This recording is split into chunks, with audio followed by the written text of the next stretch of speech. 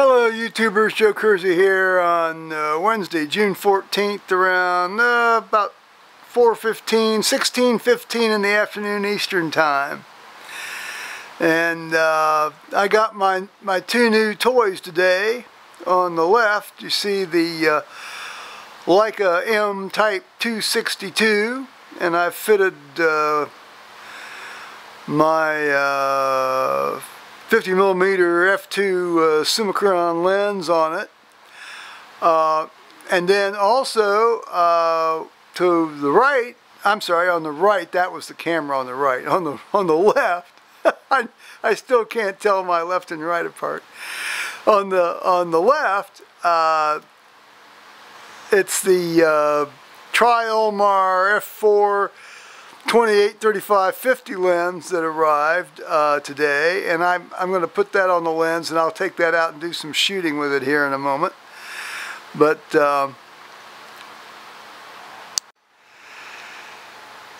so here's the rear view. It doesn't look too much different from the M Type 240.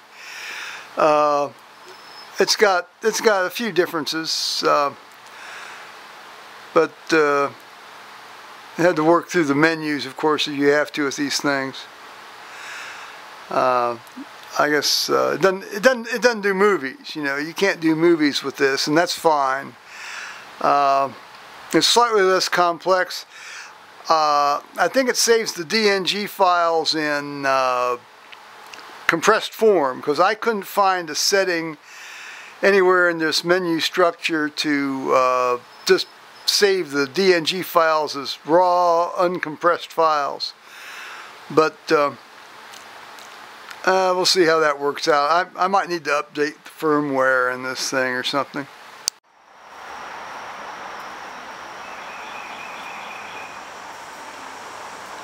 Well, I thought I'd come out here on the deck and do a little test drive with this thing.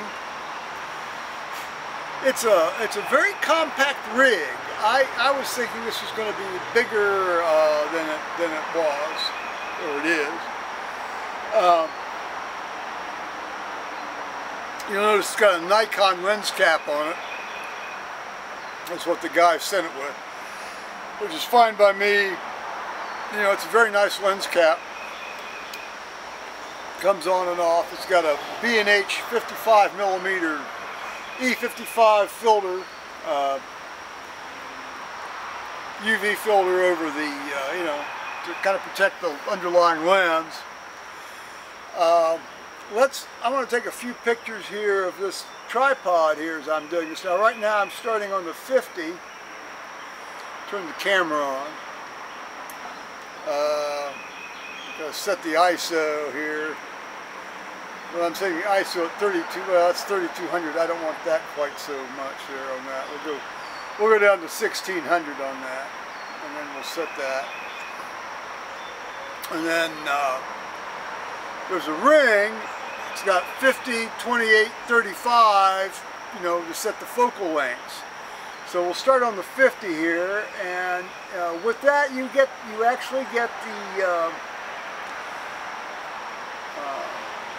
frame lines for 50 and 75mm lenses, you know, in the Brightline viewfinder frame system of Leica. Go away, don't bite me there, insect. And we'll take a picture of that. Okay, that's, we need to definitely adjust the f-stop here. Okay, let's just do that. That's okay. Let's try that. What are we shooting at here? Oh, well actually let's do it a little faster here. We don't have to be quite so still here. Oh, I don't know. Let's do that to 60. Alright. Yeah, Joe ain't as steady as he used to be. And now let's go to 20. Let's go to 35. You know, click that over to 35. And what's nice is you don't have to adjust the focus between, you know, it's, I mean, when you have it focused, you can switch between focal lengths and it's still in focus.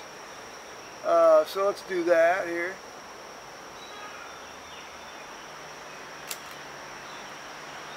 And then with the 35 you get the frame lines for 35 and 135 lenses. And then let's go back here.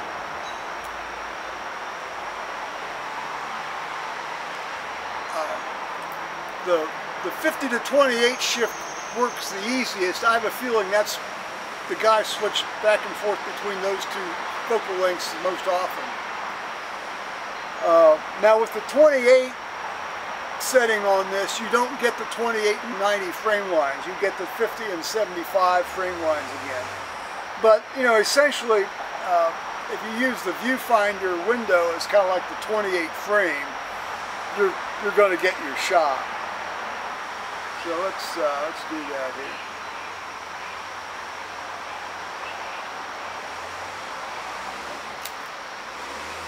All right. Even though I have that camera parallel, it sure looks crooked. That's the way it goes. So I'm happy with this. It's clearly a specialty piece of equipment. Yeah, I can't gripe. I am pleased here, you know, doing the review here on the back, you know. That's a little overexposed. Those are fine. Yeah. So that was a gamble that paid off. Initially it's a 52 millimeter lens cap, but it works great on this thing. So otherwise today I sort of was holding myself in readiness to receive these two items.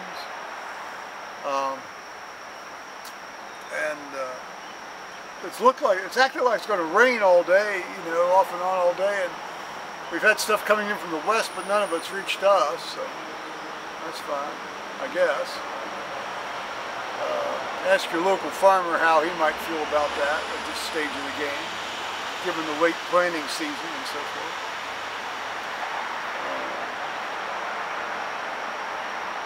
Okay, bye-bye, YouTubers.